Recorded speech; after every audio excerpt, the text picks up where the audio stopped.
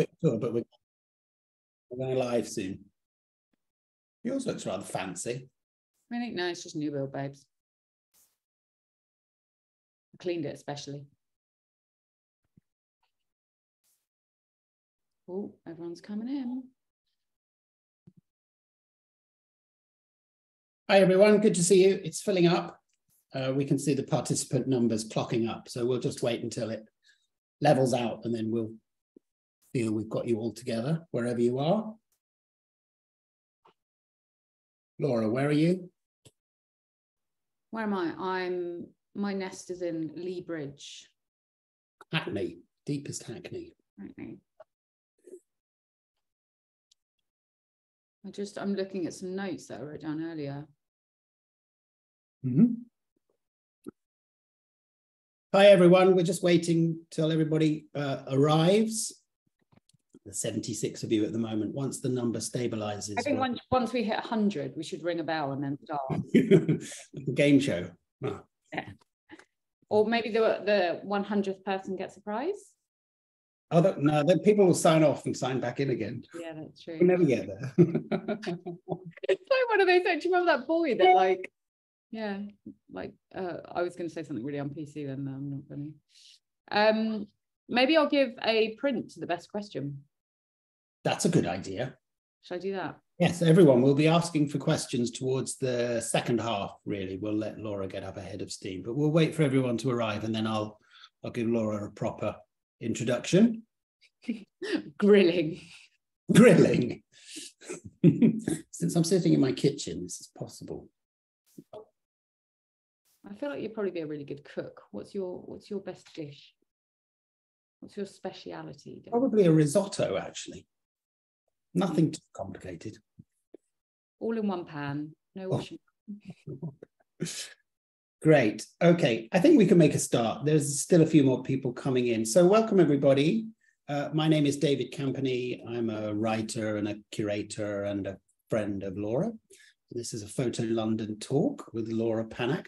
I was just looking at Laura's website and she has a very, very good bio. So if there are any photographers out there, bios are the most difficult kind of text to write, especially if you're writing about yourself. Laura was just telling me a story about getting someone else to write your bio, which might be a good idea. Anyway, this is Laura's. Laura Pannack is a London-based photographic artist. Renowned for her portraiture and social documentary work, she seeks to explore the complex relationship between subject and photographer.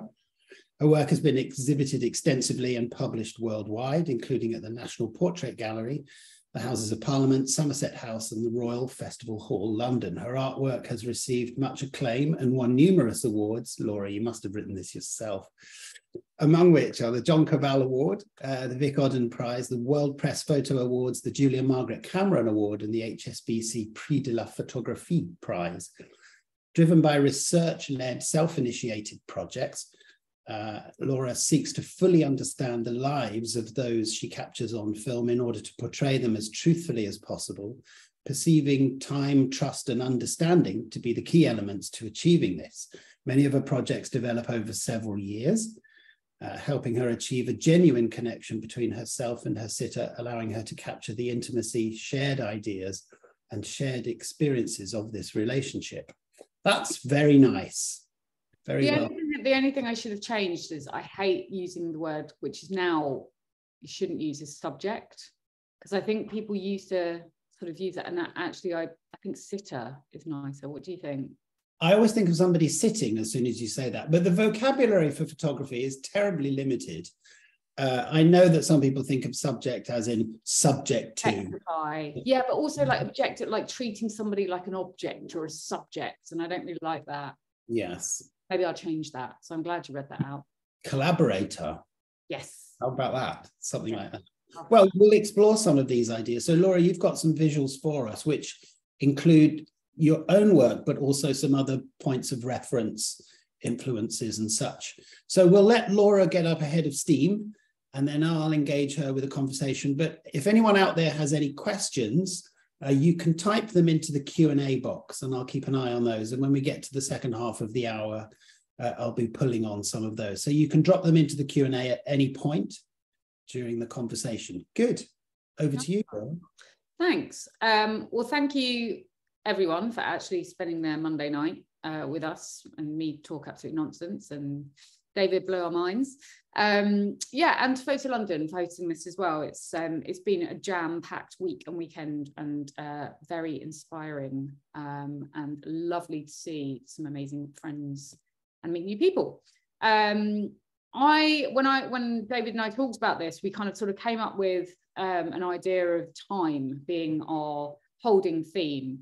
And I think that what I wanted to do is I'm just going to sort of start showing you a few images of mine. And the reason I'm kind of showing this is just sort of an introduction. I don't know, can you see that? We can, all good. Yeah. So this is just kind of a bit of an introduction as to some images for me that, despite the time that I've taken them, I seem to either kind of have people contact me or start conversations about them.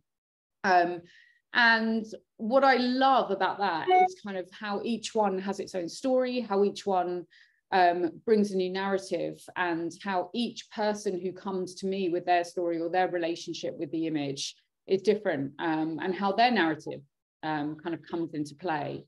And there doesn't seem to be, I'm just going to shut the door because there's a bit of noise. Sorry, guys. I'll tap dance for you if you like. That's better. There doesn't seem to be like a set rule of kind of, you know, what makes these images kind of maybe stand out within my portfolio. There just seems to be kind of, and also I think it's really difficult for most photographers to look at their own work objectively. And that's why a lot of people wait quite a long time before they edit projects, which I think is quite a useful tool actually, because you're obviously going to have a different relationship with the work. I actually prefer editing right there and then coming back when it feels right. But I think what's interesting is how different people are drawn to different images. So for example, if I'm going to gift somebody a print, or if you ask me to predict which image a person would like, it's kind of like choosing clothing sometimes, or jewelry. It's so dependent on the person and how much you know them and their history and their story and their relationship.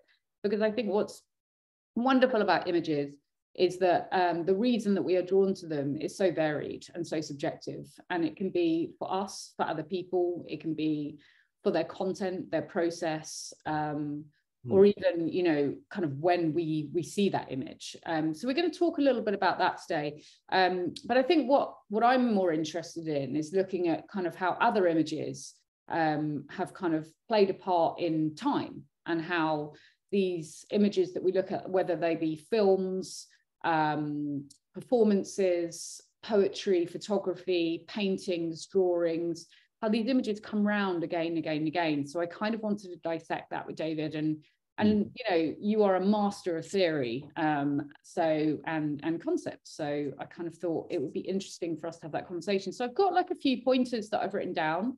I also just wanted to sort of say a really quick kind of word about how obsessed I am with kind of like sort of finding those images that stand the test of time. And I think that inspiration for me is super important.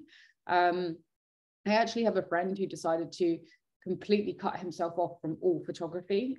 He doesn't look at any photography because he doesn't want to mimic anything. And I really respect and understand that. But for me, it would be cutting my nose off to spite my face, because I absolutely love looking at work.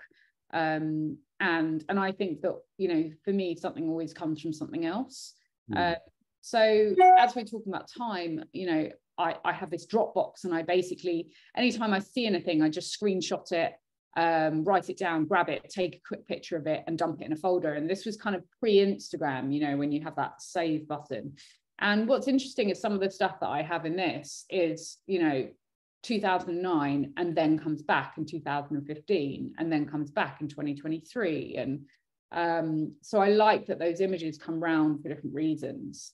And then I have a very geeky spreadsheet that I started in lockdown with a friend, and this is from talks to music to podcasts to artists, books, plays, experiments, anything. Because I think we see things all the time, and what will be interesting to think about is, why does one thing stick? And I kind of don't want to forget all the other stuff. So before I go into that, maybe we can just kind of have a bit of a chat about that, and maybe, I don't know, just I'd love to hear your thoughts on it, David. There's a lot there already. Maybe you can keep the visuals on the screen, just so they're there in case I'm rolling. In case there's something we want to refer to. Yeah, I'll keep it playing. Go for it. Well, I remember we had a Photo London talk just before the pandemic. It was 2019, you and I, and there was something I didn't ask you then. What's that French expression? Esprit de l'escalier, you know, the great thing you should have said just as you were leaving the party. And I wanted to ask just about the square format to begin with. And it is something you're associated with. And I wonder, first of all, is that how you see the world, or is it the way that you want to make pictures of it? I mean, that's interesting, because if you look at my portfolio, there's probably 4 different formats. Okay. So like I started on 35mm, you know, shooting these images. Sorry, that was 35mm. Then I went to 645. You know, I think there's a great saying, a camera is just a box. Yeah. And I think that for me, what's more important is actually the feeling that I get when I look through the viewfinder. Yes. So a lot of people I know love kind of looking through a rangefinder. And and I remember sort of asking my dad, like, what camera should I buy? You know, what should I get? And so I went through this process of kind of holding a tank, you know, that I'd have to kind of hold up. And then I went through sort of a little Leica and all these things. And what I loved about the Hasselblad when I got it was that the screen was very clear and I was looking down. So I was kind of in this, like, in my own little, it's like pulling the covers over your head. Do you know what I mean? You're kind of in your own little world. Yes. And so the actual square format for me only came from the fact that the process of using that camera was actually more fitting. So if that had been 35mm, I don't think it would have mattered to me, to be completely. But how the feeling of connection that you often, that the viewer gets from your photographs often comes from how centered they are.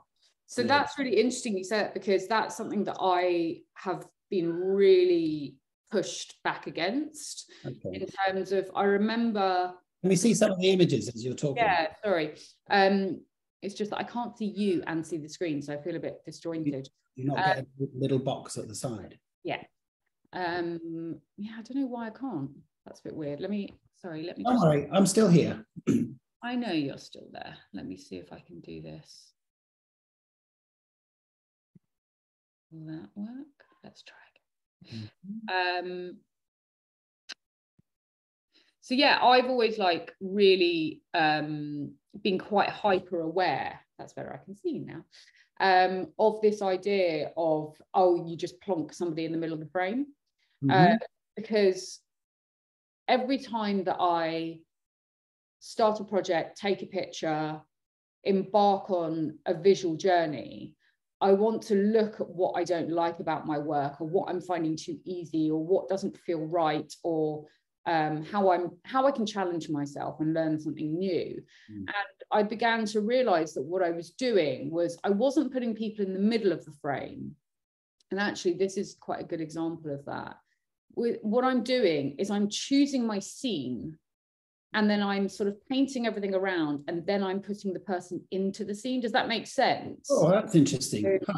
So for example, a good example of that would be this one. Around, and I found this scene and I thought, okay, well, I like the way that everything is balancing out here, and I like the arch of those trees. So I want 2 people in the middle of those trees.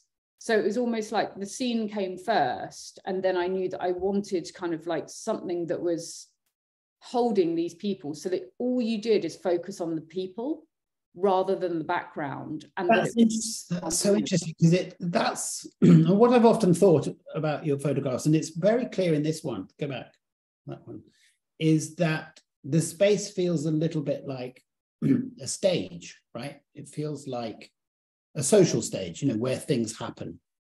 And so it's interesting that the people come in as players almost, but they've paused. Yeah. Well, so then what I did is I kind of changed my approach completely. And don't know if I've got it in here. I don't think I have, but there's an image that I have where it was more about me dancing with the scene. So actually, because what I noticed is that then it was like this process of like find your place, then kind of bring people in, then engage with the people, because it was like you want to create a context and environment to tell a story, and you want stuff to be happening, but you actually want the focus to be on this engagement, but you don't want it to be too static. So I was like, how can I loosen it up? Because this feels a bit static. This feels a bit, and there is, I think personally, when I look at images, sometimes there is a beauty to that silence and that staticness. But if you repeat that too often, it starts to kind of become anonymous, and you don't engage. So what I wanted to do was start creating images where I kind of had a scene, but what I was doing, especially, which is very hard when you're under the covers, and you're manually focusing and it's dark, is that you kind of dance with what's going on in front of you, and then when everything kind of falls into place, then you click the shutter. That for me is harder. I mean, like people like, you know, Alex Webb do that incredibly well, in a very street documentary sense, but for me it was like, okay, can I bring in that love of that harmonious dance that Alex does with the intense engagement that you can have with somebody, with that kind of information, that setting and that romance all at once, and can I get it in focus? It's interesting because nobody feels caught. I never think of your photographs, I don't know about never, but mostly I don't think of them as, you know, shutter pictures where the shutter is arresting the world and producing the look of the picture. They feel more like lens pictures than shutter pictures, you know, a kind of staring and a kind of contemplating, not a grabbing of anything, and not a. You know what? It's strange because what you're describing is something so difficult to describe, so ungraspable. But maybe I can give you an example of a moment the other day that really, for me, kind of captured that, which was I was just at the park with my friend and her baby, and she was a beautiful child, and I had my Hasselblad on me because I had a few frames that I needed to use up.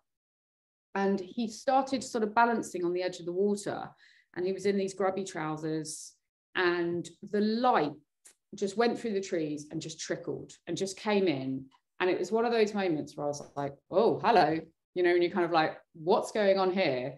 And then for about what seemed like there was no way of capturing time. There was no way of knowing if it had been a minute or an hour. I began to stand with him. And when he was looking at me, we'd sort of have these moments, and then I'd click the shutter, and then he'd kind of turn around and I'd wait for him to do something else. And this went on for quite a while, and it was a balance of kind of like our silent kind of like game that because before that we were running around with sticks, you know, and one of my cat toys, like this very, very gentle, silent, weird game that we were playing. And then at the end, like of my role, I just kind of stood back, and his mum, my best friend, came up to me and she just held me and she went, holy fuck. And I was like, yeah, holy fuck. She was like, that was so weird. And I was like, yeah, I know. And it's so strange because like, how often does someone else get under the covers with you? Yeah. How do you, you know, and that reminds me why I love photography, when those moments happen. Not, you know, the image is it probably won't even come out. It's probably underexposed or overexposed or shit. But it's like, how do you, I don't know why, but something you said really just kind of triggered that kind of. Maybe it was the shutter or the lens thing. But what you're describing is such a kind of delicate, fragile, incalculable thing. I presume there are times where it just doesn't work out, and just things don't happen, or the dance doesn't feel consummate or anything, and it just, I don't know, or you're not in. It also seems quite mood based. Like, do you wake up and think, I'm not sure I can be in that dance with someone? Or 99% of the time you can't force it. It's kind of like falling in love. Like okay. Yeah, no, like there's often times when I have to drag myself out to go and take pictures. And then, you know, or I will walk around and be exhausted, or even worse, I'll be bored. Yeah. And then I'll just see something, and it's almost like somebody has just injected me with a drug. And I'm like, oh, yes, you know, that's actually happened. It's like, it brings me back to life. It reminds me of sort of a computer game, you know, when people kind of power up. Yeah.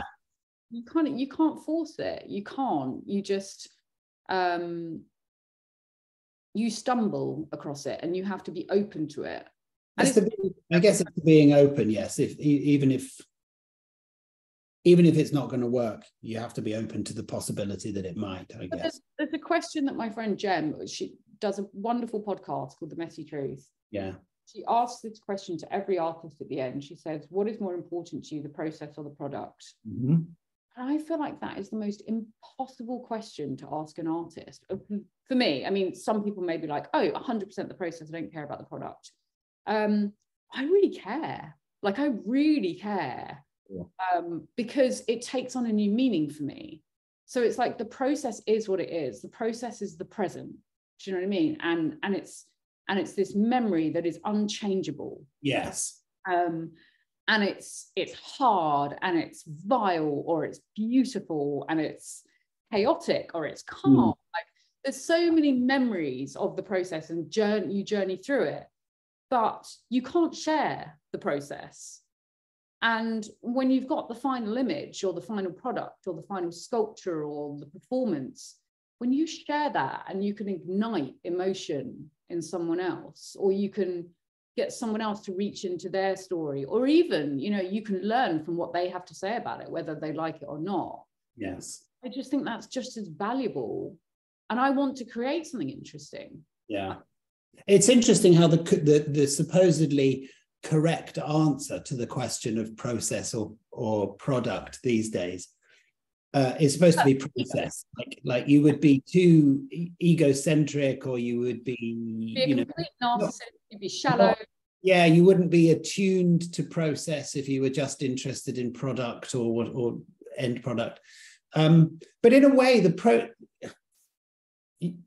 I think an artistic understanding of process only becomes visible through the product in a way. And there are lots of artists that will say, it doesn't matter if I make anything or not, it just happens, you know, I'm in it for the process. But I think there's something about, particularly in photography, the making of the image, which in a kind of slightly retroactive way tells the artist something about what the process was, you know, and you know, we're talking about time, and I think that, you know, like really segues beautifully into this idea of kind of like how images have meaning over time, and how they mean different things, and how during the process it means one thing, and during the end product, you know, being presented for the first time, it might mean something else, and then, you know, if it's unearthed 50 years later, it might mean something else. So like one of the images in this that I'm going to show of my inspiration is actually, you know, it's Hockney, the splash. And for me, the reason that image has stood the test of time, you know, the reason that has become one of my favorite images is because I've got it. I've got it. Do you know what? I'm going to flip right to the end. That's where it is there. There it is. Yeah. A bigger splash. David Campany. Because like, you know, the joy that this evokes in my mum when I see her look at this image. I've seen her look at it in a gallery once or twice now, and every time I talk about it, or if I see her at a Hockney exhibition, I went to a Hockney exhibition with her, and my mum is hard as nails. You know, she's I've seen her cry like once in my life, and it was after COVID, and we went to go and see this exhibition, and she just stood there, and her eyes were just filled. It was just, there was so much joy, you know, that she was experiencing, and I was like, that's why I love that image. But I see it as, that's such a Laura Pannack composition. It's just that the person has plopped into the water. I love that. I love that you did. You're right. I've just fallen through the bottom of the picture. So. I love that I chose the one image that I can probably relate to the most. But yeah. Yeah, it's interesting that I'm fascinated with artists' points of reference that stay there over a long time, and which points of reference kind of come and go. Because I think often when young artists, I kind of ask each other, you know, what are your influences, or what are the important things to you? There's a chance that they'll stick because you've verbalized them, and it's a story that you then keep telling about yourself. And, you know, we're unconscious beings most of the time. And I sometimes wonder whether we really know what's influenced us the most, or... And is it just familiarity, or is it trends? Yeah. Oh, Jeff Wall, Sudden Gust of Wind. Tell me about it.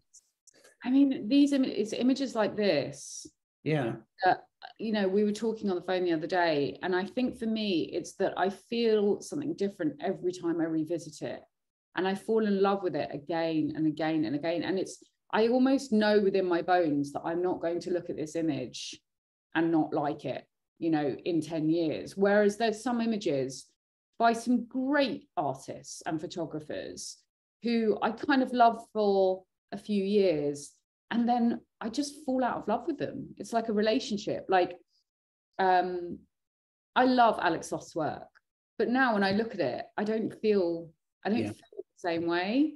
Like, and I think I loved it because it went through this huge spiking trend. Yes. And that's why also I've fallen out of love with it, because these images like Jeff Wall or this painting. Oh, wow. Yeah. I just stumbled across them, you know, and they kind of just entered my life in a really subtle way. Yeah. Where I just kind of, and each of them have acted as this sort of small ingredient into my identity and what I've learned to love, and what I've learned to, like, you'll notice in a lot of the images, you know, look how earthy these tones are, and look how they are. And you know, that's my palette. You know, I love that. I'm immediately thinking, what would Laura do? Would she go up to the guy spinning on his heel there? Would you pick out each of the figures there individually somehow? And then with Christina's World, the Andrew Wyeth painting, which is amazing. Yeah, I can just imagine you calling out to her would you mind standing? It's so interesting. It's funny, actually. I was once commissioned to do, and you know me, I don't write, but it's the only piece of writing I've ever been commissioned to do, and it was to write a story for the Photographers Gallery. And I had to take a Gregory Cruson picture, and I had to write a story of what was happening. And I was like, wow, that is like something that we do. And I didn't realize it. And, you know, when I'm looking at this image, I have a whole narrative. Yes. What happened before, after, of who this girl was when she was 3 or 4, and then who she grows up to be, or if she lives to grow old. Like, and I think that maybe that's also led into my fascination with portraiture. Well, don't you feel, it's interesting you say that, because often photographers like to describe themselves as visual storytellers. You hear that expression a lot these days, but I tend to think of photographs, but the photograph is what you get in the suspension of the story. It's a story you can't know. Yes. It might hand it back to the viewer to imagine it, but photography is an odd medium if you were genuinely a storyteller. Yes. But I think that's its power. It's like, if you try and go over to filmmaking, the hardest thing to do is to keep the mystery. Yeah. Because within a photograph, you have the power of mystery and subjectivity. I agree, but I feel that the mystery is to do with the suspension of the story. Yeah. The still image is the gift that you get in exchange for sacrificing the story in a way. Well, I guess I would say that that's quite a kind of glass half empty way of looking at it, because you're sort of... No, because it hands so much back to the viewer's imagination, like you say, in the way that film might not. Yes. But that makes the photograph stand slightly out of time, and time is our theme. But I always feel that your photographs in in their poise and in their poignance are standing either out of time or in a moment of time. The world, the kind of chaos of the world might be swimming around, but not in this photograph. It's just I'm talking about yours, not Jeff's sudden gust. There's something very calming about this image, despite its absolute chaos.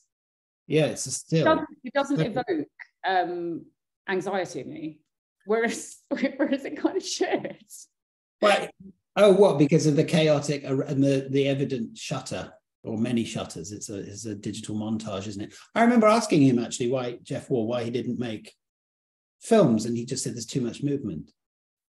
Really? There's too much movement. It's interesting. I'm going to move on a little bit to talk about also. I wanted your opinion, and then maybe we should also sort of involve the audience as well. Absolutely, yeah. We've reached the second half of our hour. Awesome. Go on.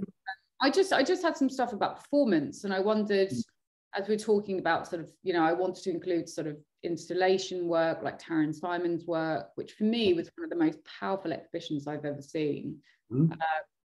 And there was a dance that I saw last week that was fantastic at Sadler's Wells, and I wondered kind of if you, like, how with all your oracle knowledge you could kind of pinpoint the difference between, as we're talking about the time of an image and how that kind of sits with us and stays with us, and then a performance, and what the difference is.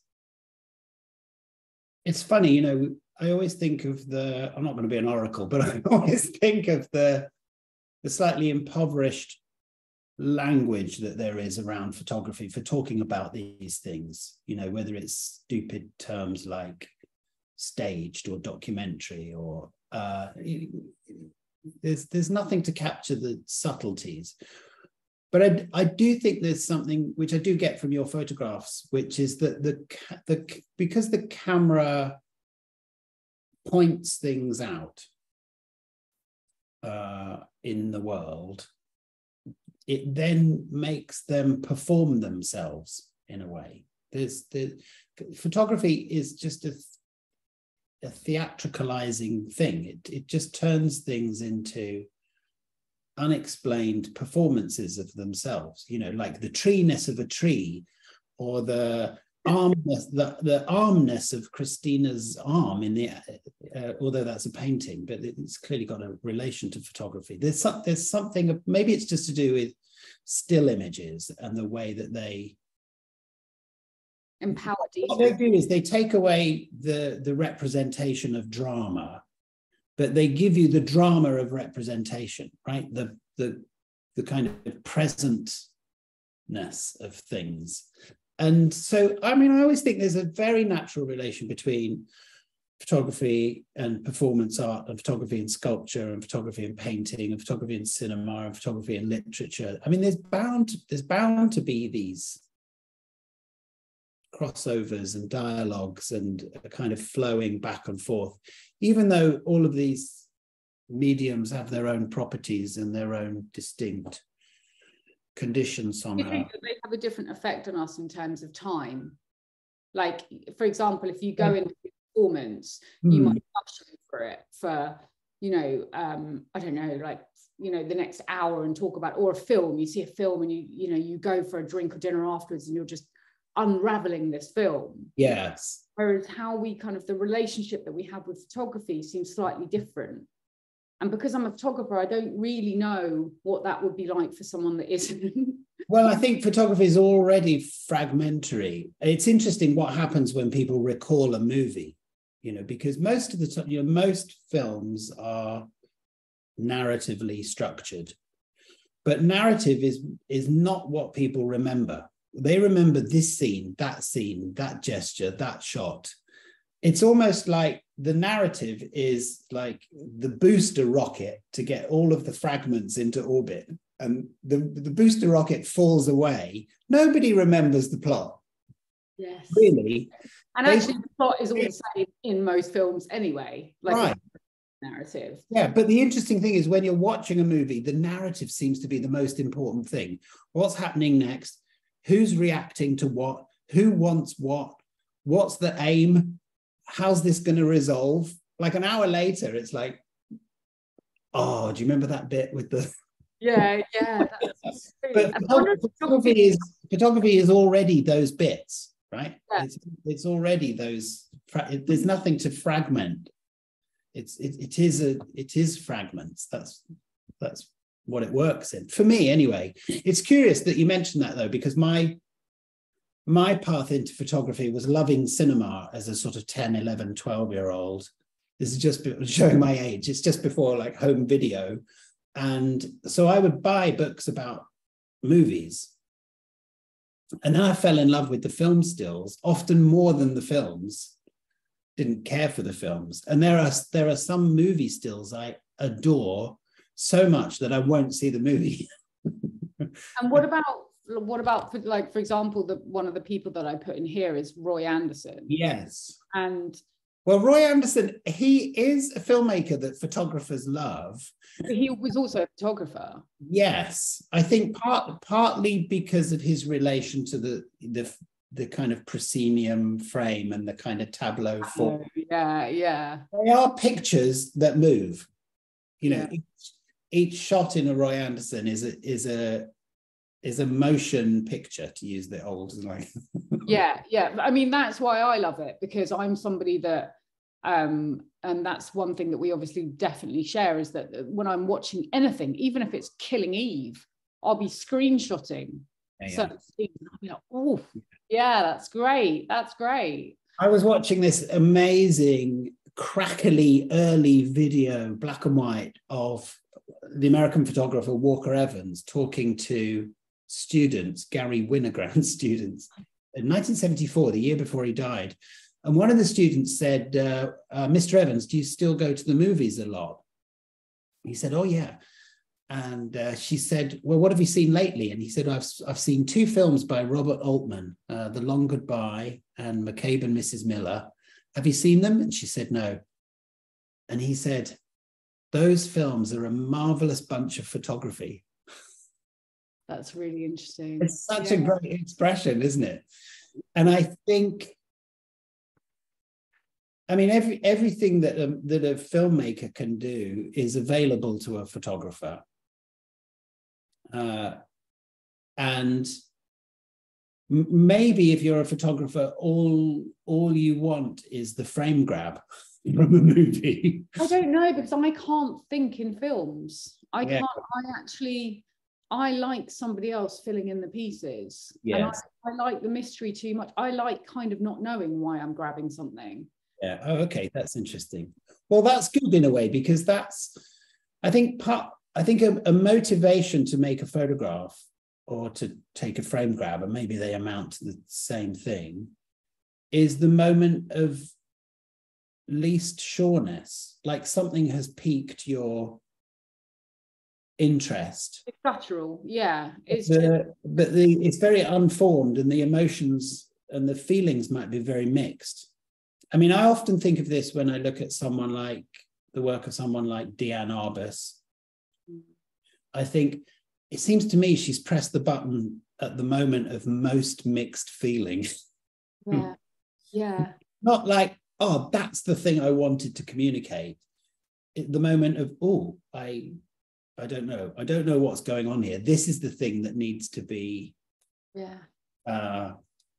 trapped somehow, or I don't know.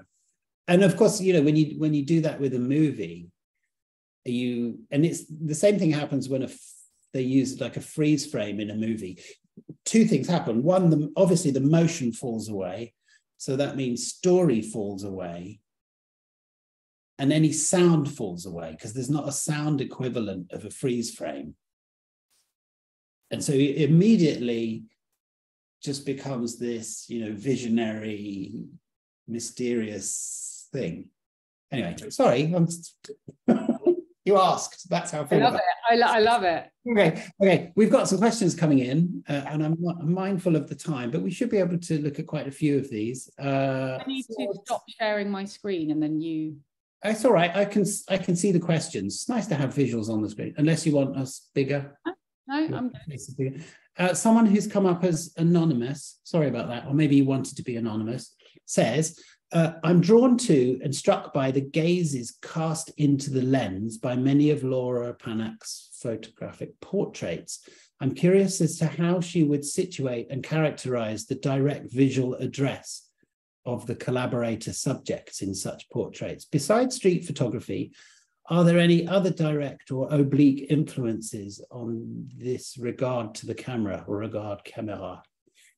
Do the gazes captured while shooting persist in the still images as exhibited, or question mark, don't quite follow that. To what degree do the viewer's own acts of looking meet a gaze, although perhaps one relegated to images in these portraits where the subject stares back? Staring back. What is going on when somebody looks into the camera, a photograph is made, and then when you print the photograph, what are they looking at? I don't know if this is going to answer the question, but my kind of, I guess my relationship to that process, in a sense, for me, I think of it as this sort of three, as a triangle. Yes. And myself, the person that I'm photographing, and the person looking at the photograph. And we're all there. There's no kind of, and it goes in different ways. There's no kind of one direction. And I think what I strive for with that gaze, or to capture that gaze, is actually, it's kind of like a wall dropping. So for me, there is this romance that kind of, as I was talking about with that idea of having the covers over your head, there is this very isolated connection that I've never had in anything else but photography. Right. When I'm taking a portrait, and it hasn't happened many times in my life. Yes. A handful, where I am looking through the lens and someone is looking at me, or they might not even be looking at me. And there is this very eerie, weird, silent purgatory space. And I'm sure photographers have written about it or spoken about it before, but it's almost like, and it's something I've described it as before, which is probably not the best way to describe it, it's probably quite inappropriate, is when you're about to kiss somebody, sometimes you have that kind of held moment when you're kissing somebody for the first time, where it's this sort of nervous energy, but it's also like this very intense connection. Yes. And that feels close to it, but it's not, because it's very, very different, because you don't want to kiss the person that you're photographing. But it's just like a very, very intense engagement. And it feels like you're sort of stepping into their body and they're stepping into yours. And it feels very balanced. Right. And it feels safe. Mm-hmm. It's almost like someone just sees you. They just see you. And it often happens with kids as well, where they'll just, and I think it's when your mask drops, your presentation of self, your ego, everything drops. Maybe it's the ego dropping, maybe that's what it is. And you're just present. And you were talking about the idea of kind of grabbing stills and having that moment, like Arbus, when you don't really know sort of why you're sort of capturing that. And that for me is a very meditative state. It's a state of flow, or it's a state of total tranquility, in a sense, or otherworldliness. And I think that portraiture for me has the power to do that, because I can look at a landscape and feel emotion. And some photographers manage to capture that beautifully. Mm. What I love is that I'm kind of also offering it to someone else, and if both decide, and also if fate decides or whatever. Yes, really, that's interesting. But the viewer just wasn't there. But then the viewer, when they look at the image, they might have that. They might also then look into the person's eyes. Yes. And have that connection too. But the person, it's not a person, it's a depiction once it's in an image. It's a story. They can't look back. I mean, you often hear photographs, a person in a photograph described as like returning the gaze and all of that stuff. but they're not. You're right. There's a very different relationship between this fusion between myself and whoever I'm, working with and photograph because when I guess a viewer looks at the image, what they're doing is they're bringing their connection and their story and their narrative in order to connect. So it's kind of bouncing back, isn't it? It's kind of like you're sort of looking at that person and seeing yourself. It's like a mirror, really. Whereas when I'm photographing somebody, I imagine there's some of that as well, where I'm sort of seeing myself. Yes. It's more like a fusion.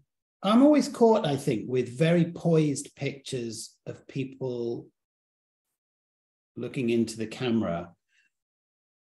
Sometimes I feel that these are the most naturalistic, kind of ethical, connected things. And then sometimes particularly if I look at the photograph for longer, like if I stay with it for a few minutes more, it just becomes, everything that was familiar becomes estranged.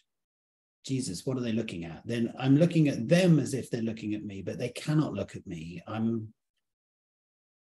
It's a very imagined relation to what might have been going on.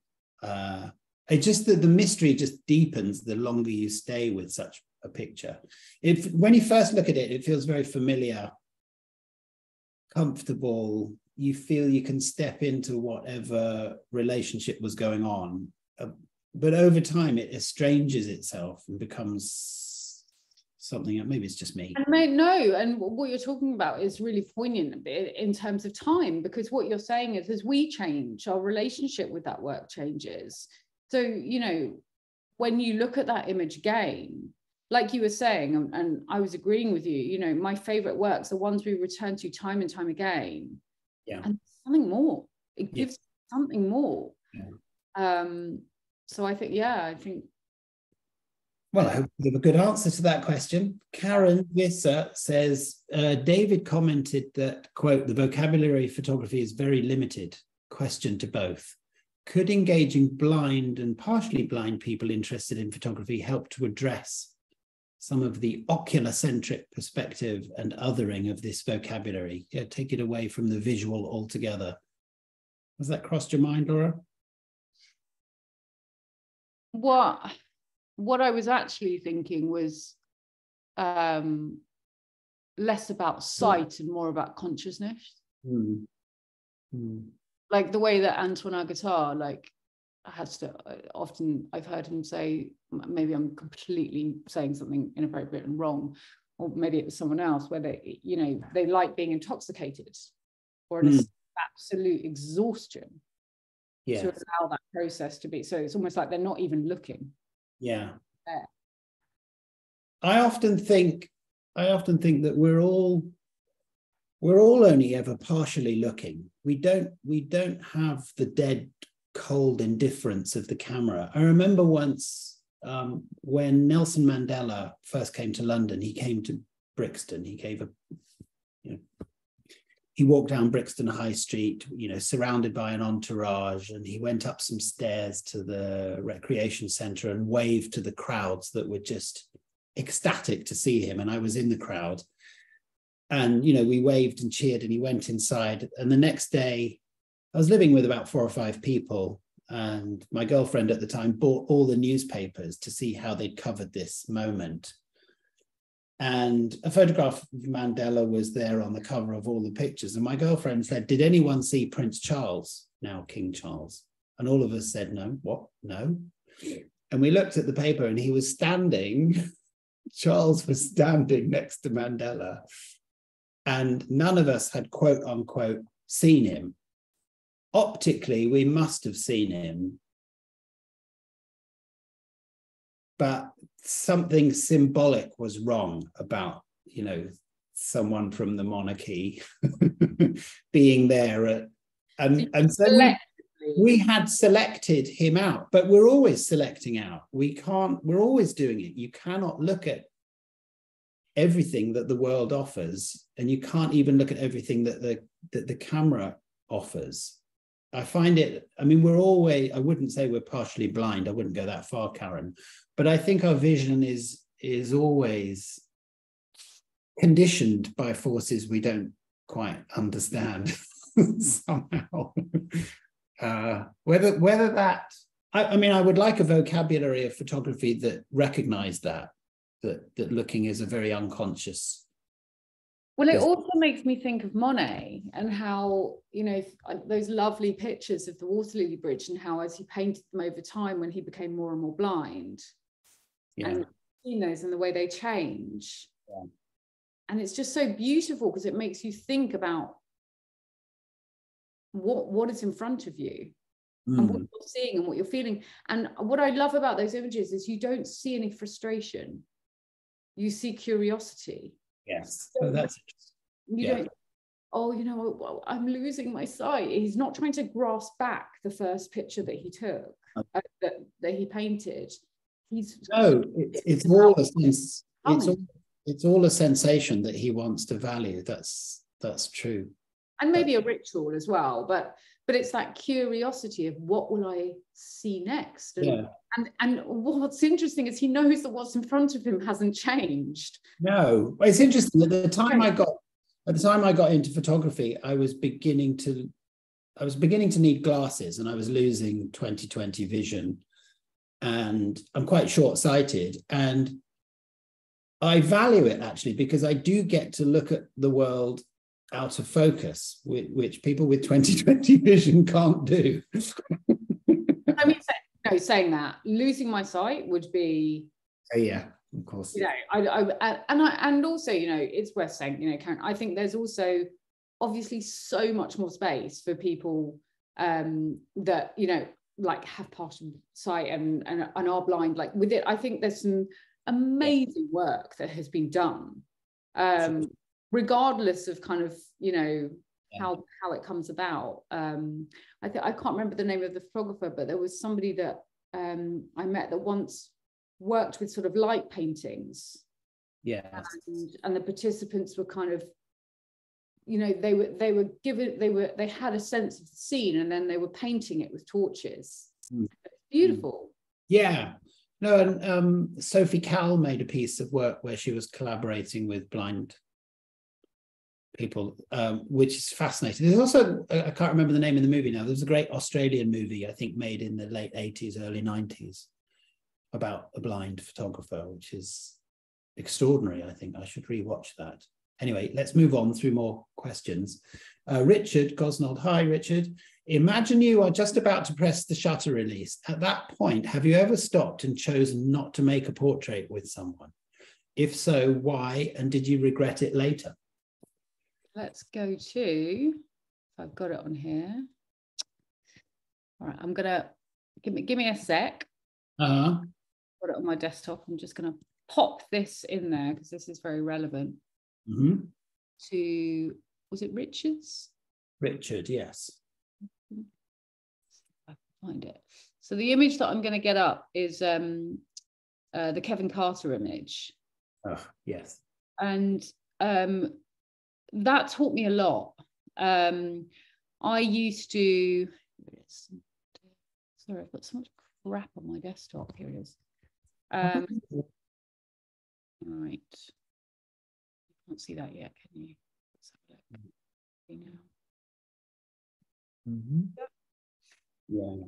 Okay.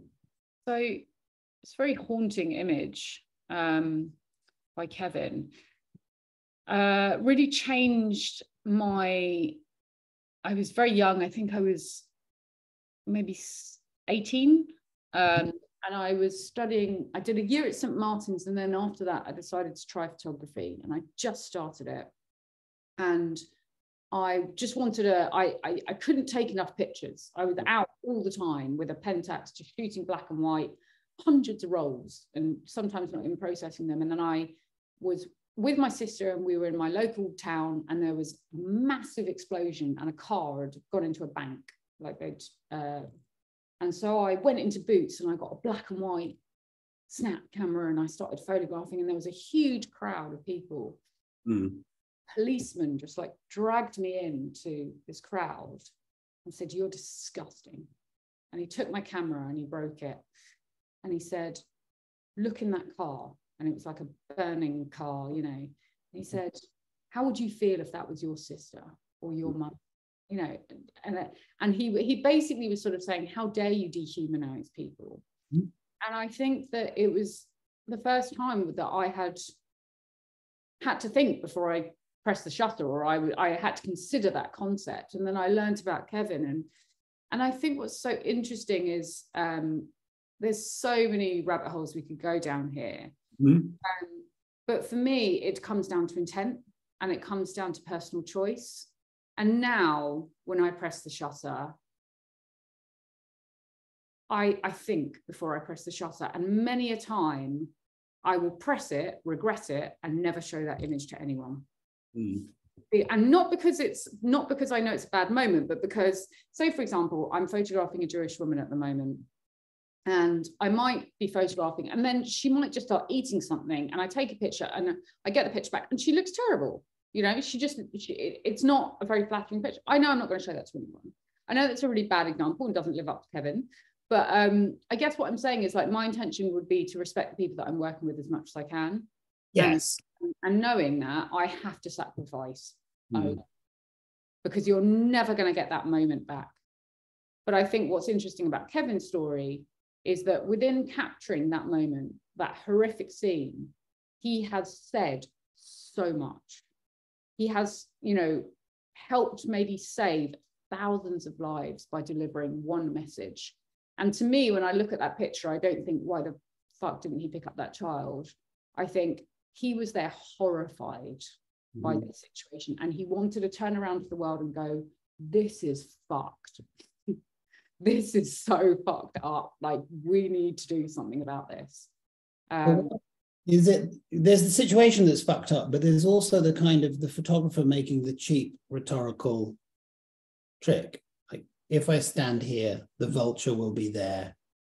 There will be a pictorial, rhetorical implication. It's telling you, it's not just showing you, it's telling you what to think at the same time. You know, this was Roland Barthes' objection to a certain kind of photojournalism that wasn't content with just showing you things. It wanted to instruct you what to feel at the same time. And at that point, Barthes says, the photograph has shuddered on your behalf, and you're out of the equation, actually. Because it's completely unbiased, and you are a victim of the narrative that is presented to you, which I totally agree. And then there's also that thing of, you know, how long do you wait? Apparently he wanted to wait until the vulture spread its wings. You know, it's kind of, there's so many moral questions there. But I think you have to respect the intellect of the viewer, and you have to say, you know, okay, maybe this is a very biased perception of the situation, but I'm going to present how I feel about this and what I want to say. And then you have the ability to make up your mind. You can research, you can question, you can have conversations. And there's the complicated thing about whether certain ends justify the means. Let's say a photograph that we might all find objectionable has a good effect in the world. Let's say it gets to a particular politician who is able to make a policy change. I wonder if this developed I wonder if this saved a lot of lives. I wonder if this helped a lot of people. And I like to think that it did, because I truly, I mean, maybe I'm just super naive, but I feel like the intention behind the photographer was not malicious. I don't think it was egotistic. I could be wrong. I don't know the guy. I don't know enough about this image. I think photographs have a way of covering their traces with regards to intention. Can you talk more about that? What do you mean? I don't think they're able to declare them what they are. It's true that we want to be able to respond to an image on the basis that we know that it's quote unquote either coming from a good place or a bad place. But what we're doing in that moment is absolving our own selves from responding. We tell ourselves the photograph was well intended or the photograph was badly intended. Maybe. Rather than... What we're also talking about is time and truth. Sure, sure. But I don't think we can know from a photograph. I don't think it's... Anyway, let's move on. Can we put another image on the screen? I'm a little... anxious about that one. Yeah, sorry. That was a bit of a segue, wasn't it? Hang on a sec. Isaiah Jordan, I'm really interested in your relationship with people in your project, Island Symmetry. Could you talk about that? Yeah, sure. Maybe a bit more specific. Maybe you can add on to that, David. Oh, you still there? I'm here. Maybe you can kind of add on to that question, because I don't really know. Well, do each of your projects, well, first of all, let's scroll it back a bit and say, do you go into something knowing it's a project, or does it become a project somehow in the midst of things? It's completely dependent. If I'm assigned or commissioned to do something, I know it has an origin. Okay, but I would say most of my work, no, I don't have an intention of the end of what it will be.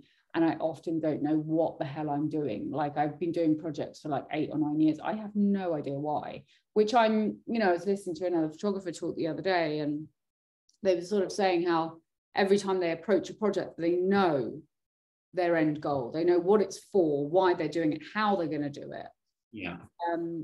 Whereas I'm kind of a little bit maybe naively and romantically led by the process of just wandering and being curious and sort of delving into that hole and where it takes me. I think I do know kind of what I want to get out of it in terms of learning. So that is my approach. So with Island Symmetries, I was like, right, like I said to you, one of my main kind of objective goals with that was to stop chucking people in the middle of the frame. And and to be like, how am I dancing with this a bit more? How am I being a bit more playful? How am I involving more than one person within the scene? What's the relationship? How can I kind of, and also, we're talking about timelessness. One thing that's very important about that project for me is about the sort of slight details of time, because what it talks about is geography, and it talks about how the nearest thing to you is the most dissimilar, and the furthest away you go from the point that you are, you will find the most similar thing. So for me, I knew that also had quite a relationship with time and trends in terms of clothing, in terms of vaping, in terms of, certain kind of details within the images that might show a relationship between the geographical boundaries and the age groups, but unify the idea of adolescence and hopefully kind of have a sense of timelessness, but also stand in a period of time. Does that make sense? Yeah, that makes sense. I always think there's a very deep relationship between photography as a medium and adolescence, because an adolescent has got this complicated relation to time themselves. They're kind of caught between one thing and another. They have a problem of depth and surface. They have a problem about being misread. Yeah. And they can, they don't know where they are in the world. Yeah, exactly. They're completely stuck in purgatory. Yeah. The adolescent is. And it's a transition. It's like a Polaroid, isn't it? It's like film developing. It's kind of this idea of like going from one material thing into another. You're taking light and you're forming it into an object. It is this kind of butterfly sort of thing. And when it's gone, it's gone. Another question in relation to this idea of time, Laura, is, you mentioned projects that have been ongoing for many, many years. Would you rather a project just didn't end and you could keep coming back to it? Because I often wonder with photographers, what is it just a pragmatic decision to end a project, like I've got enough, or I've covered it, or I think for me it's, am I bored? And if I'm bored, I can step away and I can always return. For me, it's what's beautiful is it's a relationship that, unless I'm capturing something that is time dependent. Yes. So if you are capturing an event, or, for example, there's a project in Germany that I want to do, and it's about a place that is changing, it's evolving. So I have to hurry the fuck up and I have to get there and do it. But, when we're talking about time, for me, the beauty of a relationship is time. the more time that you spend with somebody, the deeper that, the more your relationship will grow, regardless of, who it is. I feel like that is sort of, generally speaking, quite a given factor that, and experience comes into that as well. If you're in a tsunami together, that's probably going to speed up time quite a bit, time that you spend together. So I think I'm quite intrigued by that idea of spending time with people. And contradictively, I'm actually, I actually a lot of the time don't want to spend time with people. But when I'm working on those projects like Island Symmetries, I enjoy sort of unraveling those relationships and spending time with people that photography has brought me to. We've kind of met through just this act of photography. And also my relationship to that age is now changing as I'm getting older. So it's kind of like, time is also kind of fighting against me in a sense, because when I was 21 and going to meet 13-year-olds and hang out with them, they'd be like, yeah, cool, of course you can. Now, when a 40-year-old woman turns up, they're like, bit weird, Maybe related to that, I know we're running over the hour a little bit. Let's go for a few more minutes because there are some great questions here. We have a certain momentum to things. Related to that, Cheryl Tate, hi Cheryl, asks, do you keep in touch with any of the sitters in your images after the photos are done? Yes, I do. I try to. I think it's really important for a number of reasons. I mean, it's like anything, you can never do everything and get everything right. But for me, it's also, if I'm photographing young people, I'm aware of the responsibility of that. So, for example, there was a piece in the FT recently, and they wanted to use the Island Symmetries work. And so luckily for me, I had the contact details of the kids in Tasmania. So I reached out to them on Facebook and I said, look, I want to donate, some money to you because you're part of this project. We collaborated on this. Here's the context. Here's what I suggest. And then I went to the FT and I said, look, it's really important for me that it's very clear that these young people are not representative of the article. They're absolutely nothing to do with it. And they were really cool and they really respected that. They were amazing. I mean, the boys that were in the images actually didn't really care, but it was just important to me because also they might care in 10 years. So it's like, I just want to, or their parents might care. So yeah, I do really try and be a good person, but also I'm interested. I've bonded with these people. I want to know, what happens to Zach in 10 years. I want to know he's all right. Or with Baruch and his journey, I want to know if he's, studying and, where he is in the world, that he's safe and that he's inspired and how his life has turned out. So for logistical reasons, yes, but also for that duration of wonder and curiosity and gratitude that I've met these people. I can't photograph somebody if I'm not interested in them. And I don't think they can allow me to photograph them if they're not interested in me. Good answer. So, yeah. Oh, Amelia's asking something that came out of our discussion about eye contact and lens contact. If you're working with something like a Hasselblad where you have to look into the viewfinder, at that moment, you're not looking at the person. You're having to let go of the eye contact in order to make the photograph. What happens there? Is there a quick look to the person just before you take the picture, or? It's so weird. What happens when I'm photographed? David, I could be naked in a ditch. I have no idea what is going on. I really relate to frontline photographers. Yes. Because I am so unaware. Like things could be blowing up around me and I could be like, wait, the light. Like I'm just so present. And I remember Olivia Arthur once saying to me that what she loved about the Hasselblad is it's kind of like you're bowing to the person that you're about to photograph. And I love that ritual. I love that idea of you kind of, because for me, the last thing I want is for somebody to feel like I'm covering myself up. You can't see me, but I can see you. It's kind of like shooting a gun behind a wall. Like, that is not what I want. So I don't think, I imagine what happens is I'm conversing quite a bit, and then I'm reaching down, and then I'm looking through, and I'm probably talking whilst I'm looking through. And I imagine then I just, a lot of people have said that I'm very quiet when I photograph, which is probably just that they know that I'm never quiet. So it's just, I'm just not talking. That's interesting.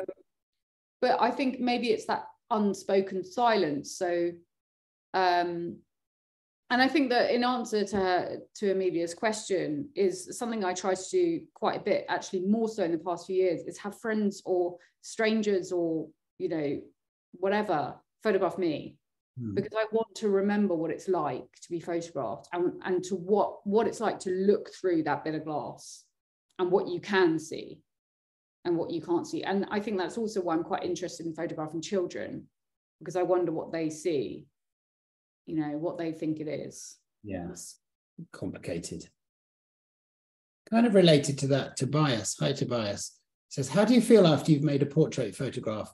I have a strange feeling of artificial intimacy ended, like a brief fling is over.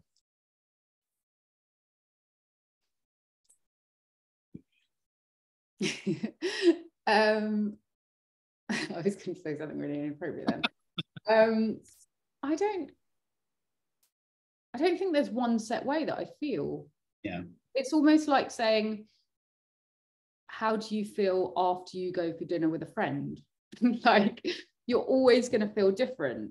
Yes. With any relationship and any experience. I can tell you the feeling I love is when I've started a day not knowing someone. Oh, or that's seeing a side to someone. And then you get to the end and then you're like, whoa. And I've often had to do that in a very small amount of time. So I think maybe that has influenced my process. I remember I photographed Ian McEwan once when I was quite young, and he was always a hero of mine, one of my favorite writers. And I knew I had about 4 minutes with him. And so he arrived, his PR arrived, and I just looked at him and I said, when was the last time that you thought about killing yourself? Or something really inappropriate like that, like something so inappropriate. But in my head, I was like, I just want to get there quick. And it was like the worst thing to say. And he responded in the best way. And we had like the best conversation, actually. And he was saying like, because he knew that I wasn't saying like you personally. We were talking about a feeling. And I'm sure it was slightly related to something that had come up. Like, I hope it wasn't just out of the blue.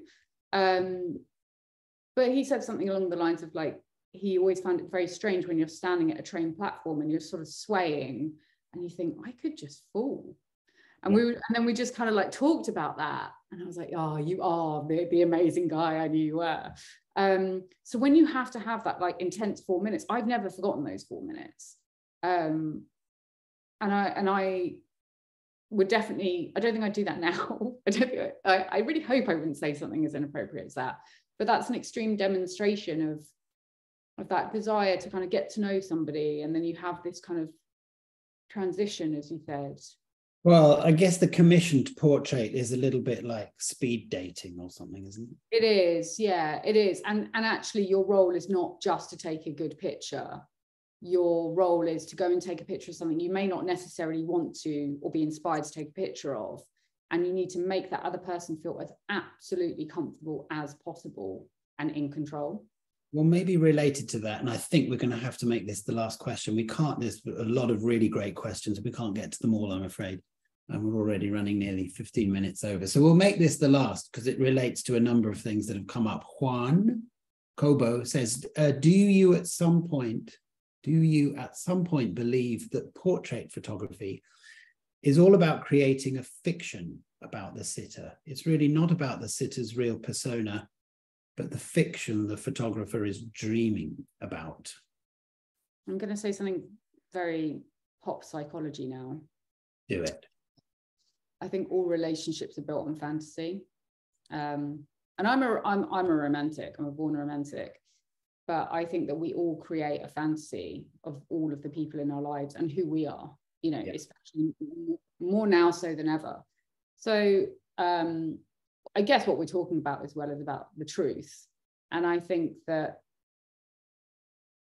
the truth in photography could be an endless conversation, but intention is what it comes down to for me. So if I am intending to present somebody in a curious, creative, kind and compassionate way, then I hope a good image will come out of that. Do you know what I mean? I do know what you mean, but are you always thinking about one? Are you thinking about something not definitive, but singular? That this image would be your gesture towards what was possible, not like 2 images or 3 images or a sequence or pictures of the same people that might come up at different times in a project. Are you thinking about the single image? I don't know if I do, because I don't know how much I think about this goal or this outcome. Sure. Okay. I think I'm more curious, in the same way that if I said to you, if you could just have one image created of you, what would it be? I think it would be a disaster. It's nightmarish. I'll see you next Thursday. But like well, you know, we have so many different sides, and I think about this in you know, photographs that have become extraordinarily famous.